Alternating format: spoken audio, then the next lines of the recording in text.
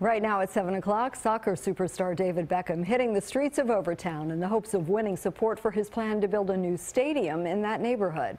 CBS4's Mike Cunho is here now with more on Beckham's latest charm offensive. Mike? Yeah, while every Beckham trip to Miami is accompanied by loud cheers, there are some people booing the idea of an Overtown stadium because of what might happen to the affordable housing in that area. The Miami Herald caught up with Beckham to discuss just that.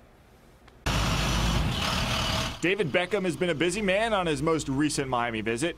Beckham, along with MLS co-owner Jorge Mas, made a trip to the 6-acre plot of land in Overtown where the team's proposed stadium would sit.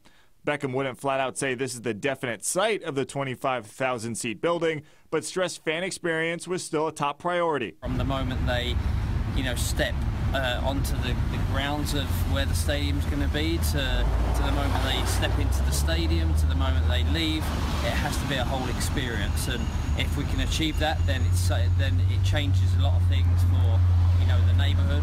Like Jorge says, we don't want to be disruptive to any of the neighborhoods. We want to be a good neighbor.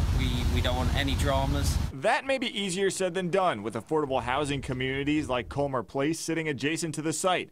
Our news partners at the Miami Herald asked Mas if his organization had an interest in redeveloping surrounding neighborhoods. We'd like to be part of a vision, and it needs to fit for everyone. Because when I look at this, what I'm trying to foresee is what this can be in 4, 5, or 6 years. And it obviously has a housing component, because we don't want disruption of the neighbors. We don't want gentrification. We want them to feel part of what is going to potentially be here in the future besides the stadium. Mas has had multiple meetings with Mayor Carlos Jimenez to talk about the housing in the area and said the two will meet again on Monday. Part of Beckham's trip around Miami included stops at Lourdes Academy and Palmer Trinity to congratulate them on state championships in soccer. An encouraging sign for the ownership group, which hopes to establish a soccer academy in South Florida as part of his plans for the MLS franchise. Our academy is something that is so important to us.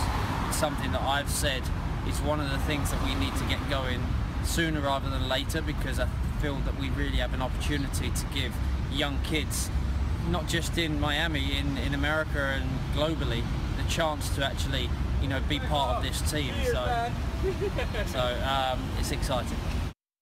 Now, there are still 3 acres the group needs to purchase at that Overtown site, but if that location doesn't work out, the Herald is reporting Melreese Golf Course near Miami International Airport is an option. CBS4 News will be right back.